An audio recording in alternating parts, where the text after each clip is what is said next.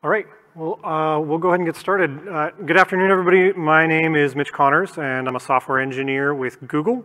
And there I work on Istio and the Anthos service mesh, focusing on usability, making sure that our user experience is up to par.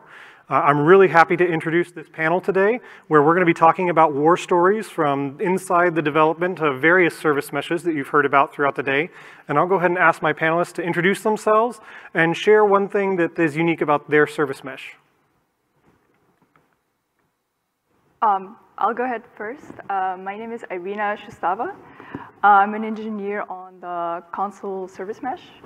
And something that's unique about the console service mesh is that it's kind of like a multi-platform service mesh. So you can maybe call it platform agnostic service mesh that you can pretty much run anywhere. Hand it over to you. Hello, everyone. My name is Phil Gibson. I'm a senior PM. Oh, you got me. Hello, my name is Phil Gibson. I'm a senior PM at Microsoft. Basically, PM a lot of our security projects, open surface mesh being one. And I guess what's unique about us is I think we are the youngest in the game, possibly. Hey everyone, I'm William Morgan. I'm the CEO of Buoyant, which makes Linkerd.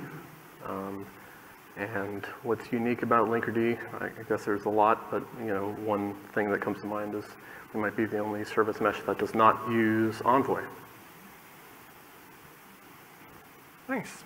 And well, I've already introduced myself. What I think is my favorite thing about Istio, I don't know how unique it is, but I just love our community. We've had 315 companies contribute just in the last year, and 11 of them are involved in leading the project as a whole. So at conferences like this, or any part of the world I go to, there's almost certainly going to be a coworker nearby that I can go and grab lunch with, which is just a really cool feeling to have. All right, so first question for the panelists, and by the way, I'm a panelist and I'm going to be moderating because I couldn't find anybody else to. So our first question for the panelists is, why should you use a service mesh? We've heard a lot about that today, but also, why shouldn't you use a service mesh? Who wants to take it? Oh, yeah. Okay, yeah.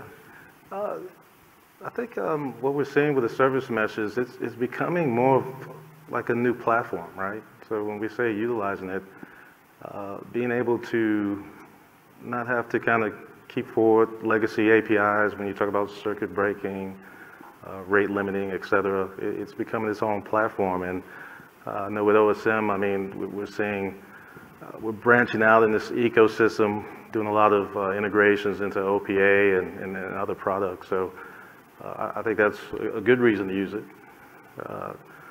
The flip side of it, can you, what's the question again? I want to make sure I'm It was, what are reasons maybe not to use a service mesh?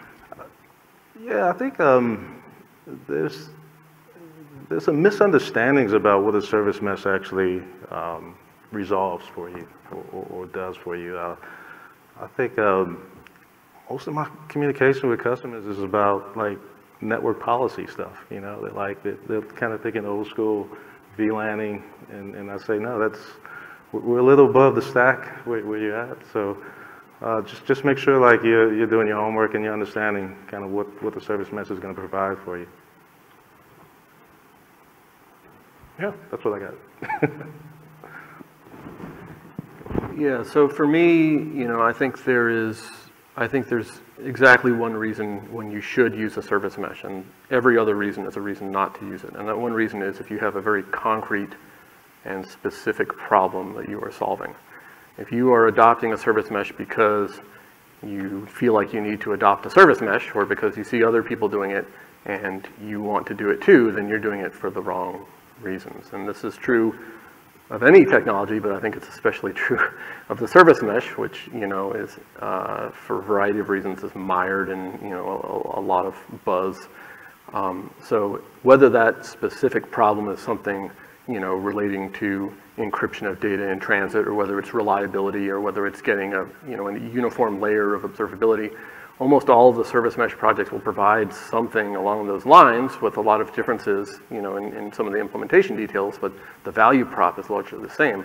But unless you're adopting that technology for a specific problem that you understand, then you're going to end up with a boondoggle. And probably every answer I give for the rest of this panel is going to be some variant of that, so I apologize in advance.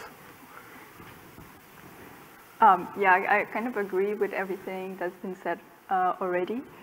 And I do think like every organization probably has to do their own cost-benefit analysis of whether it makes sense for them to run a service mesh.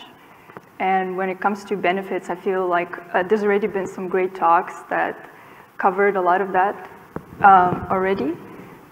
And the benefit is really that you have like the networking and the security layer, something that you would typically maybe write into your application, that is kind of automated for you by the service mesh.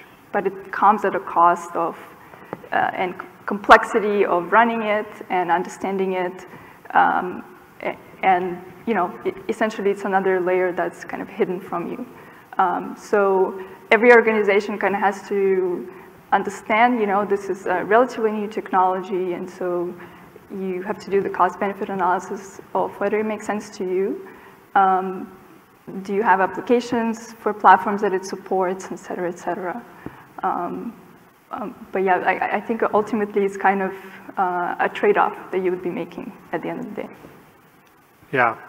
I think one of the costs that often gets overlooked when people are coming to adopt a service mesh is, it's the same for any software component. As engineers, we're all really excited to get our hands on new technology, but every piece of technology that you add has a cost. Even if it's free and open source, it has a cost in terms of maintenance.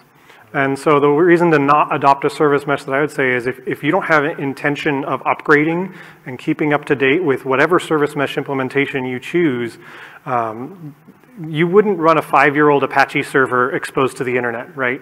There's been dozens of CVEs over the years, like there are with any networking appliance. And so it would be completely dangerous, but we do see some users doing that, effectively that with their service mesh. It's managing their identity, it's managing their ingress, and yet they're running, in my case, I'm looking at Istio, and they're running versions of Istio that are in some cases 3 years old, which just, I wouldn't recommend doing that. Yeah, arguably, it's the free and open source technologies that have the highest cost, especially in terms of long-term maintenance. That's true. All right, next question up. What's the most surprising use case for a service mesh that you have seen? Answer number 3 may shock you. Phil. I'll start out because I do have the story that we all talked about a lot. So the last in-person KubeCon NA, the Department of Defense demoed a system where they're running Istio on an F-16. So one of the things that I'd say I pride myself, or I used to pride myself on, is that I run software that can't kill anyone.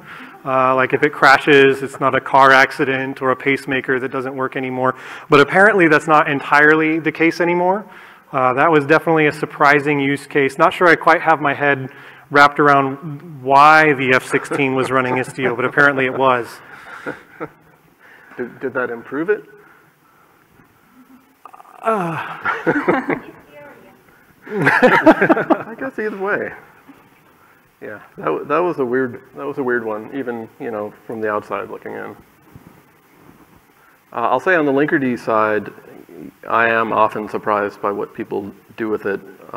Because my background was very much in the world of we're building an API to serve calls from people's cell phones, from their apps and stuff, and that was what I was used to. But we've had Linkerd be used to for like train switching and stuff, which hopefully that works really well.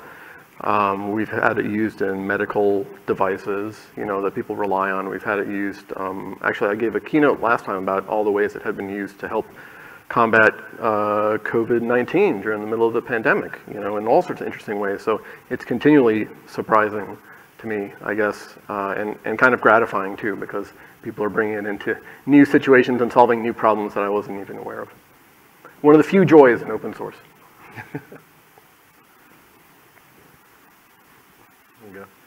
Yeah, I think mine's probably a little boring, but I think mine touches on some of the integration. So we were working with a customer, and I guess what Service Mesh kind of, you get to this crossroad between the ops and the devs, right?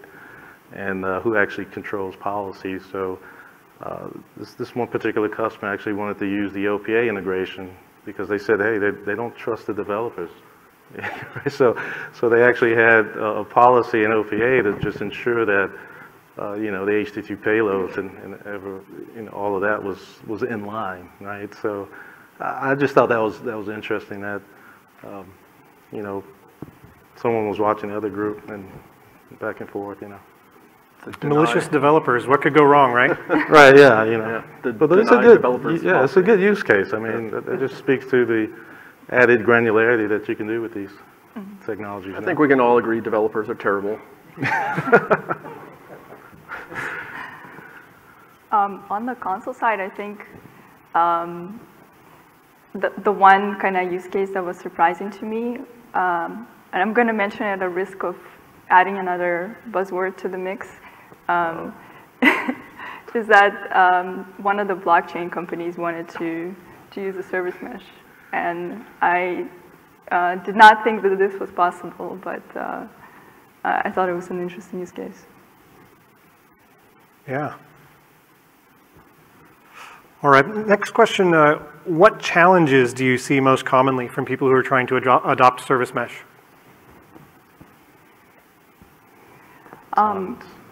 Go ahead. You sure? Yeah.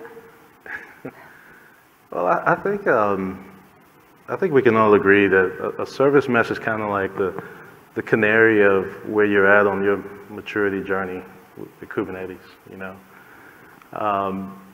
But I think the biggest thing we see is people always want to scream at latency when the service mesh gets turned on, and then you kind of ask them, well, what was it before? And they don't typically have those metrics prior. So what I would say is, hey, if you're on this journey, just do your homework, start, you know, getting the math, start getting the metrics, and then just kind of crawl, walk, run type of approach, right? Just start to slowly enable things and get used to how it works and see what the impact is in your environment. Yeah, I don't know what it was before, but it's definitely worse now. Yeah. Well, what was it? Yeah. I think one of the challenges that we're seeing is related to kind of different deployment architectures and how different organizations, depending on their size, like how many Kubernetes clusters they have, and some organizations end up having like quite a few clusters. And if you are in the situation, then running a service mesh control plane in each of the clusters could be quite a bit of operational overhead. And what we're finding from those users is that they kind of want to have some notion of multi-tenancy where they would have kind of a shared control plane, whether that's deployed somewhere else or maybe you're running it as a cloud service or what have you. And then like having those multiple Kubernetes clusters mostly just having the data plane. And like kind of supporting these organizations in these deployment models has been kind of a challenge, an ongoing challenge because it keeps changing. Yeah, so I have kind of a long answer to this, which is, well, you know, look, I've been doing service mesh stuff since like 2015, I think, if you trace it back. So I've been on panels like this for over 5 years, basically answering the same question, you know, what's the biggest challenge to service mesh adoption? And my answer, what's astounding is that my answer continues to be the same year after year, which is that there's so much hype and there's so much noise and there's so much confusion that I think as someone who wants to adopt the service mesh and wants to do the right thing, like it's really, really hard to know what you should do. And I don't know what it is about the service mesh, but it just attracts that type of thing. I mean, look at this conference, right? Can you be in this room for more than 30 seconds without smelling brimstone? about smelling the pungent aromas of vendor marketing? Where are the end user talks in this conference? It's like all vendor talks. There's 3 end user talks. Every other talk is from someone who wants to sell you a service mesh. And that is a sign of a sick technology. That's an unhealthy relationship. That's a junk food relationship. That's the candy bar that you see, you see the commercial and you're like, oh, that looks so good. And you taste it and it tastes great for about 30 seconds. And then you're left with empty calories and a sugar hangover. And like 2 years later, you're still trying to get the service mesh to work and it never lives up to its promises. And not only have you not kept your promises to your team, you've let them down. You've left things in a worse place because you're boondoggled, you're saddled with this technology that you can't adopt.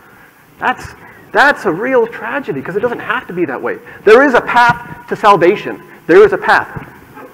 It is a difficult path. It's one that is not for the faint of heart or the weak of spirit, but it is a path, and that path is understanding very concretely the problem that you were trying to solve, and then using that as a scythe to cut through the waves of vendor marketing until you understand exactly what you're trying to accomplish and exactly what the options are for accomplishing it.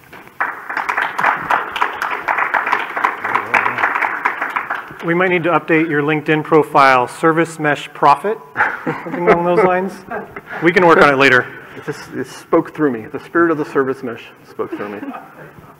I mentioned seeing a lot of users kind of install and forget in Istio and how concerning that is. And we started asking users about a year ago why that was, and what we found was that upgrading is a really hard thing in a service mesh. The best thing about a service mesh is now you have a proxy that's running everywhere. And the worst thing about a service mesh is now you have a proxy that's running everywhere. Exactly. And you've got to upgrade it. You've got to patch it when there's CVEs, when there's a new version. You've got a control plane that you've got to take care of.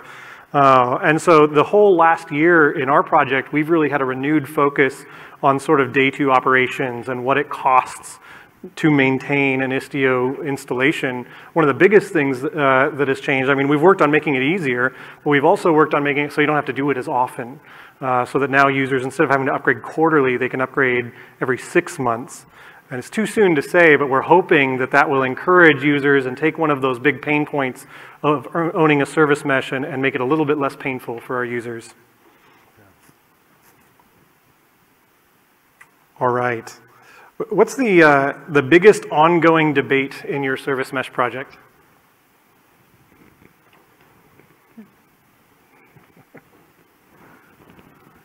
Me? You want me to go again?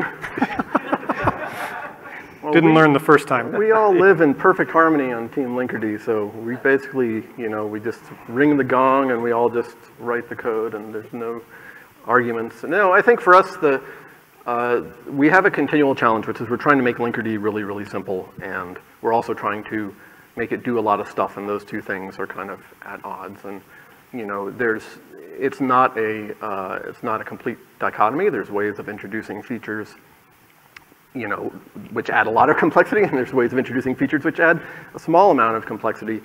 And there's different types of complexity. There's operational complexity versus configuration complexity versus maintenance complexity, and all those things kind of go into a big, complicated decision matrix. Yeah. So I'd say as a whole, that our biggest challenge, is how do we balance building the set of features that are going to actually move the needle for someone, but not saddling them with something that's really complex. And even something like that just manifests in so many different ways. Even something like WASM, has been a really interesting. It's been a really interesting discussion internally. So we don't have WASM support. We've held off on it so far, not because WASM sucks. I mean, WASM's awesome, but we had these particular experiences with Linkerd 1.x back in the olden days, built on the JVM, right? Which you would never want to do. You never build a service mesh that way. But the one thing that the JVM gave us was this plugin architecture where you could load these, runtime plugins, and it had this nice memory model, and it was clear how everything worked, and and what we saw was a lot of people shot themselves in the foot in really severe ways because you'd introduce something into every request path that was doing something, and most of the time it would work, and then every 1,000 requests it would delay for 200 milliseconds or whatever. And so that experience has made us a little gun shy of complete data plane pluggability. On the other hand, there were a lot of good use cases for that. So how do we balance that I don't know. I would say that as a whole, that's probably Linkerd's biggest internal debate. Yeah, I would +1 it. Easy. I mean, you know, there's so much gravity coming from a lot of these new projects like WASM, eBPF, and people want to see it in action, and it's not easy. Right? You gotta, and there's buzz, and there's like right, yeah, and, yeah. You know, WASM's so you gotta, cool. you gotta manage all that stuff. Yeah. Right.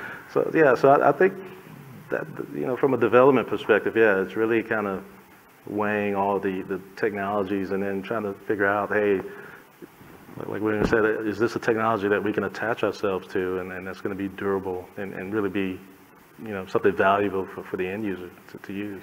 Yeah, and the point about the end user is a great one because those are the poor bastards who are going to have to, you know, deal with this in the long run. It's not us. We ship CDs. Like, we cut a new release of Linkerd on Friday and then we go home. Like, go ahead, run it. Let us know how it is. You know, that's a very, very different relationship that we have to our software from what the user has to our software, because the user actually has to operate it. Well, it's different now because we actually run Linkerd these days, but for a long time we didn't run it at all. So, you know, having that sense of empathy for the end user, that is critical to making any of these decisions. Because if you don't have that, you're making a problem for them. You're making a big mess. Yep. Yeah, I definitely agree with that. And maybe something that is unique about the console service mesh is that it also runs its own data store on Kubernetes. And that comes with its own kind of challenges that we're constantly thinking on how to improve, because that obviously comes with, again, like the operational overhead and how do you do upgrades and so on. And the ongoing debate, I want to say on our team, is what is the best way of you know, making it easier for the user and not making it so hard to you know, worry about that data that you're running in every cluster. Yeah. See, we care about the user. I think that was. Yeah, you know, there's a thing about users too. Internal to Istio, we've got this, you know, Kubernetes API system using their storage, which has an amazing system for version management and maturity of your APIs. But what we learned is once enough of your users have adopted an API, it does not matter what you called it. We could call it alpha, don't use, not ready for production / virtual service. But if 10,000 users adopt it, it's not changing. We're not going to change it. It doesn't matter how much pressure. So there's constantly, you know, we'll look at things in the project and say, oh, in hindsight, we could do that a lot better, but we could also break a lot of users by changing it. So sort of balancing the need to improve and learn from our mistakes, as well as the need for users to have stability in the project, is a constant tension. All right, well, let's talk about the war stories of the future. We've talked a little bit about what's going on in our projects over the last few years. What are the war stories you imagine we'll be talking about at Service MeshCon 2026? Oh man, they still doing it then? Well, you guys signed up. You all have to return. We're going to do a sequel panel. I thought we were going to EOL this thing.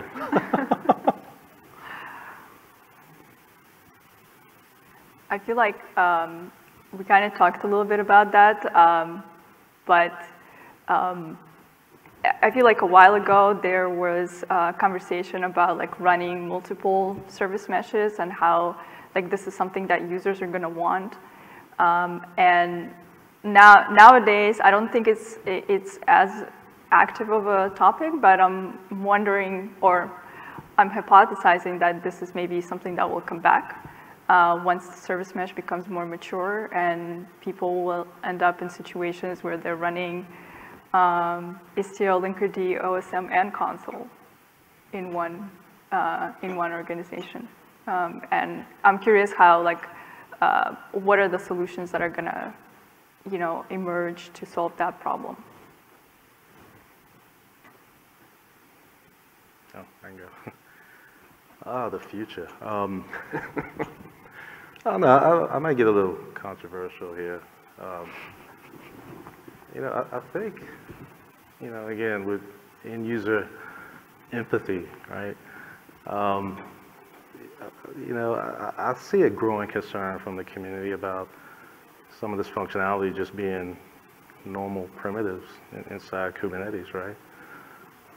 So that's probably a really, really long debate and with SIG groups and et cetera, but you know, I can see a you know, crossroad where those conversations start to get very, very serious, you know.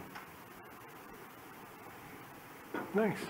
And we had, in one of our kind of pre-panel discussions, we had a really good conversation about plumbing and how, you know, if you think about your house or your apartment, you know, basically the plumbing just works, and you know, if it doesn't, then like it's terrible, and you call a plumber, and the plumber comes in and does something, and for the most part, you're not really an expert in plumbing. You know that it's there, you get the benefits of it. You know, like you imagine there's pipes and stuff somewhere in there, but you're not developing any expertise in plumbing. And so I think what I liked about that is kind of, I feel like whatever the war stories are about the service mesh in the future, hopefully they're not the same stories that we have now, and hopefully, you know, the service mesh has moved to the level of plumbing. So it's, you know, there are service mesh experts out there, but there are many, many more service mesh users out there who are not experts. And today you kind of have to be an expert, you know, to operate it. But that shouldn't be the case, right? You should, that's not really, unless you're working at a company like Buoyant, being an expert in the service mesh, it's not really your job description. That's just like an unnecessary, it's an unfortunate side effect of the fact that like service mesh is kind of complicated right now. So a lot of what we have been trying to do with Linkerd, and also on the Buoyant side, is to can we make this so it really is like plumbing, and so you get the benefits, but you're not paying the price. And there's still plumbers in the world, and like there's still poop, I guess, that like goes through the tubes. You know, that's the traffic and gets encrypted and whatever else. But you're not really thinking about that for the most part. And so, you know, I don't really know what those war stories will look like. I hope they'll be talking about higher level abstractions. I hope they'll be talking about like, you know, policies and how we got these like, you know, server policies that conflicted with each other, and you know, therefore the two teams got really angry at each other because their namespaces couldn't talk to, or something. But like, hopefully it's not talking about like the specifics of, you know, our proxy implementation or whatever. Like that stuff should all fade. If we've done our jobs right as service mesh creators, that should all fade down into the infrastructure. William, I've heard you use the plumbing analogy a few times. I think actually I heard it last time we were at Service Mesh Con here in person in 2019. I have a lot of plumbing issues in my house. Well, so how do you think we've done so far? Like as an industry, it's been a few years. How are we doing? You know, I think we're getting there, but I still feel like, you know, even for my own beautiful, perfect service mesh Linkerd, the best one, like it's still really hard to operate. It's unnecessarily hard, you know, and it'll work fine for long periods of time, and then you have to do an upgrade. And like, you know, then you got to load a lot of stuff into your brain to do that upgrade. So, okay, well, can we make upgrades like totally seamless and transparent? Can we write an operator that does it for you? That's all stuff that we're, you know, that we're starting to build out. I would like to get to the point, and I think we can get to that point, but we're still a ways away from that. And so, at least in my little survey, you know, I'm not happy with the state of Linkerd today, because I think it is still too hard to run. And the people who are really successful, who have like these amazing talks, we've got a great talk tomorrow from Entain, Australia, about how they 10x their throughput using Linkerd. It's awesome, but they are service mesh experts, and they had to learn a lot about Linkerd to do that. And I'd like to have those same stories happen without anyone really understanding the internals of Linkerd, you know, other than like, I guess, the Linkerd experts who, I don't know, who are the plumbers in this analogy. I'm curious, Iryna and Brian, what do you guys think of the plumbing analogy? Is that where you guys see us heading, kind of where your projects are going? And do you see any initiatives that you guys are currently working on that get us there? Glorious plumbing. What more could we ask for? I just bought a house, so I could really relate to the plumbing analogy. We're on the same wavelength. But I do like really like this analogy, because it really makes me think of like, what would it be? What would it look like for me to just call a plumber when it comes to like a service mesh? Because right now it feels like you do need to build that expertise in whether you know, this is something that you do internally within your organization. I think that probably is something that happens most of the time. But I'm wondering like, how will this evolve, and whether like people will decide to kind of offload that knowledge to maybe something like a vendor or a cloud service, or, you know, will they decide to still like build that expertise internally? And then on the other end, like what can we as like service mesh, producers do to make it easier? And is it really automatable, or is this a problem that can never be truly automated? One thing that kind of going back to your question, Mitch, that we're doing on the console side is trying to make it easier for people to like diagnose problems, because right now it's sort of like, imagine if you had a plumbing emergency, but there were no plumbers to call, and you would have to figure it all out on your own. That's how it feels like right now. And what we're trying to do is build tools to help people kind of diagnose and fix those faster. Yeah, I think that's a really good point, because actually plumbing kind of sucks, right? Like you have no idea what's happening in your house. Water's flowing around, you have no visibility into it. There's all sorts of things that we can improve plumbing too. So maybe that's the next startup. Yeah, I spent $6,000 on a plumbing leak over the summer that just drained into my crawl space. I would have loved Grafana for my plumbing. Like that would have been really, really useful. Right.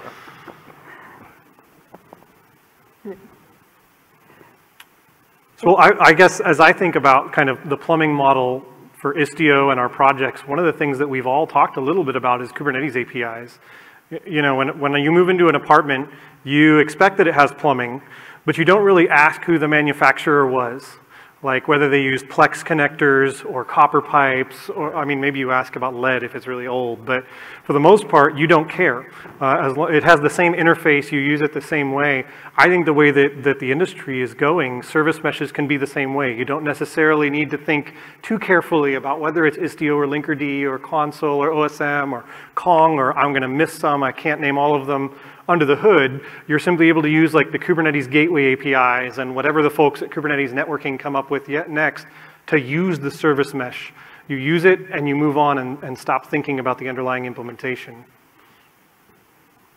How do you think this will be possible in the future? Like, well, I think we get a hint of it today in the gateway APIs, right? They're at V1 Alpha 2, I think, in Kubernetes 122. And so they're starting to take shape. I think the shape they're in now is probably mostly what they're going to look like as they move forward. But there's a lot more to be done, right? There's a lot more to a service mesh than just gateways and ingress. And so I haven't talked to the folks in Kube networking recently to know what is the next API they're going to tackle and bring new ones. But I like what they've done so far, and I'm excited to see what happens next. All right, well, I think that's all the questions I have. Did any of you have anything to add in before we go to questions from the audience? All right. I'm good.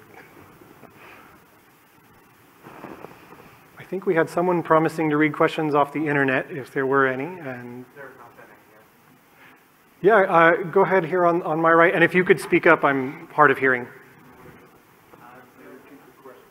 I will.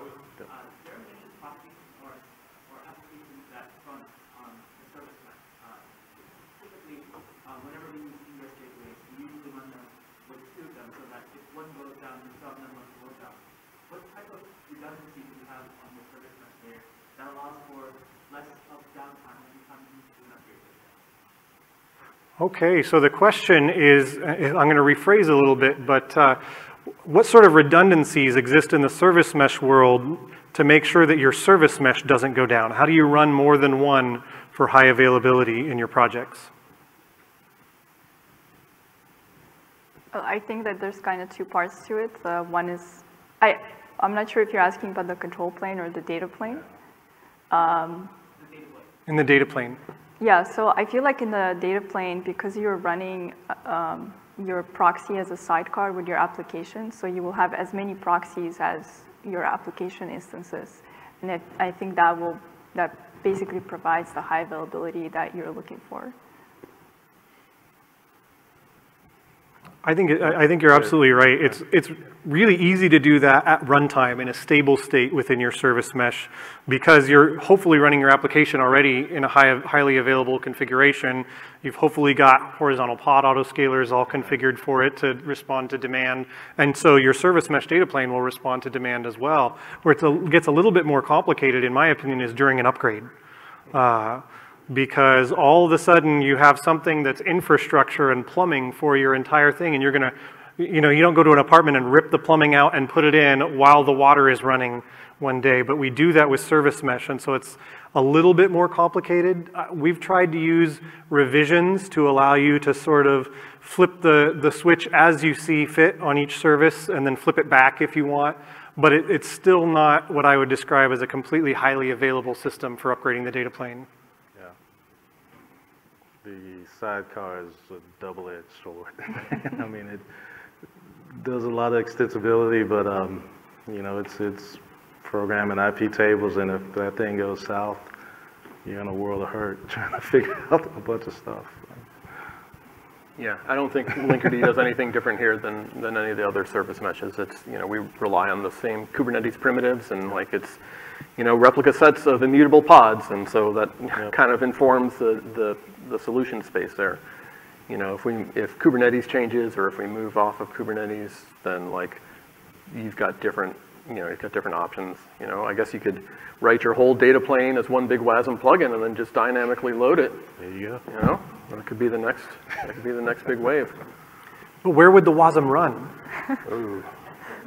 It'd be a data plane and a data plane. We could run Linkerd inside of Istio. I'm sure there's a blockchain or something in there. Yeah, there's a blockchain. Very nice. I think there was another question.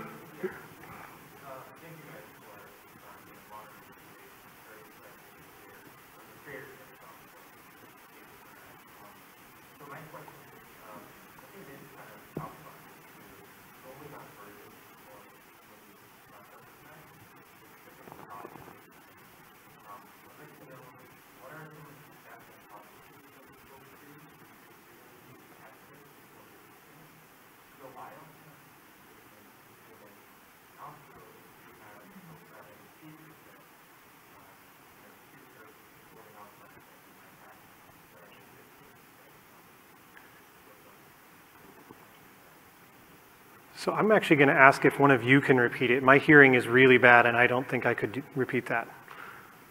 So I think the question was about upgrades again, right? How to basically have a zero downtime experience. Am I summing that up correctly?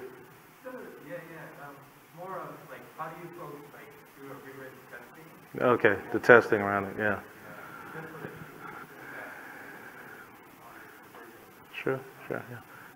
Yeah, I would probably say everyone's in line here. I mean, the development process, I mean, there's various, you know, soak tests that are doing, you know, corner and edge cases. You know, we're probably piling way more workload on than what a usual customer would do. And again, if you're soak testing, you're running it for a long time, right? So yeah, we got a pretty stringent process as far as, you know, when we, you know, enable new features and take them through the regression testing. Yeah, I like this question a lot because open source is horrible. It's, you know, we do so much testing on Linkerd in like as many different iterations as we can, and like we ship out, you know, release candidates. We're like, hey everyone, please try these release candidates, and like people do, and they find issues, and we're feeling pretty confident, and we'll ship a release.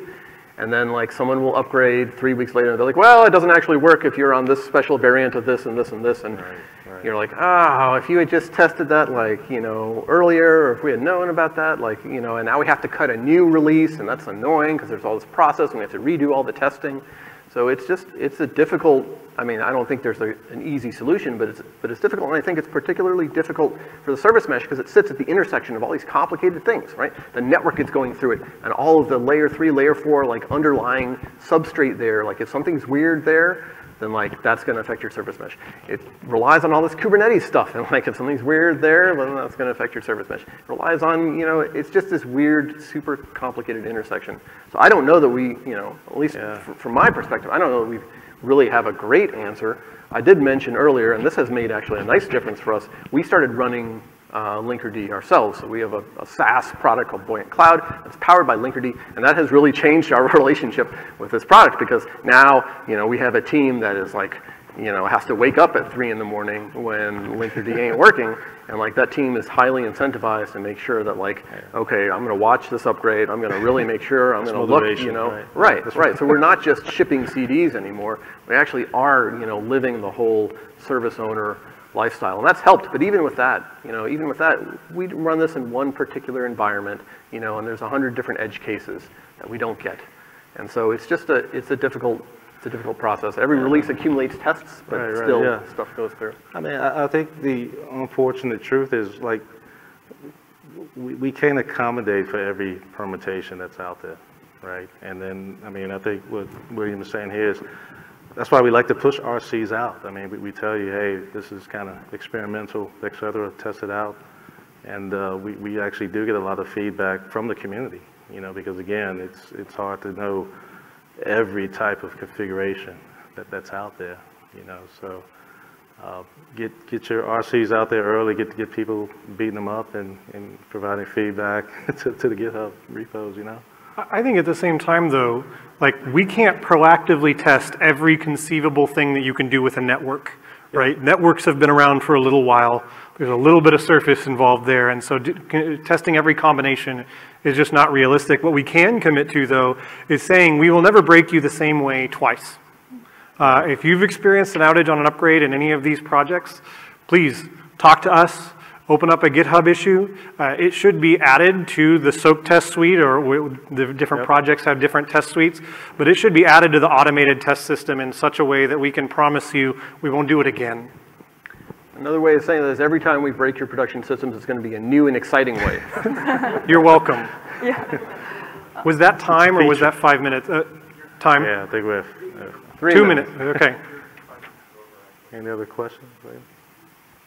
Some questions over there, and again, if I could have one of you repeat it, I'm sorry. Over the past couple of years, there's been a lot of changing ways around the multi-cluster mesh concept, and I'm not familiar with all the projects and what stage you are in or are not in with multi-cluster, but are there any different specific architectures or multi-cluster topologies that seem to be winning out from the user base and feedback that you've received? So the question was, are there any specific multi-cluster topologies that we see winning out in like the end user space? I can think of one that I'm seeing quite frequently. There's a lot of variation as to why people come to multi-cluster, but one common thread I'm seeing through very many use cases is they want to have only one cluster to store their configuration in. We've tried out experimentally some models where you have to like blast your config to every cluster that's involved in your mesh or have a replicator system. And by and large, what we found is nobody wants to do that.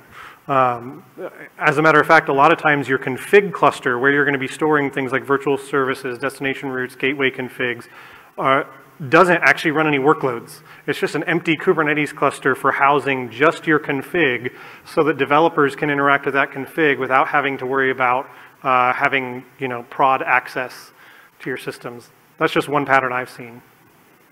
Yeah, I think I mentioned that also in the kind of the panel, one of the panel questions, that the multi-cluster architecture that we are seeing is when you have kind of like the control plane be shared among the clusters. So you would still want the services in each cluster to connect to each other, but then like maybe you want the control plane to be administered by maybe a separate team, or maybe you just don't want the developers to have access to those configurations, and you know, then you end up with like this more hierarchical structure where you have kind of like a control plane running somewhere else, and then your Kubernetes cluster is just mostly having the data plane. Yeah, I think the two main patterns that I've seen is kind of a localized spillover, you know, affinity spillover. And then the other is kind of similar to what was said here is, you know, I think most of the enterprise customers are trying to follow the kind of HA patterns of the clouds that they're on. And so they want to be able to say, hey, if this region goes down, can we still operate? And so there is kind of this kind of synchronization of data and config to allow, you know, someone on the West Coast to still operate something if you know, the main cluster was on the East Coast. So, yeah, I think, I mean, it's been my experience that a lot of the multi-cluster patterns are following kind of cloud providers, kind of high availability, you know, processes.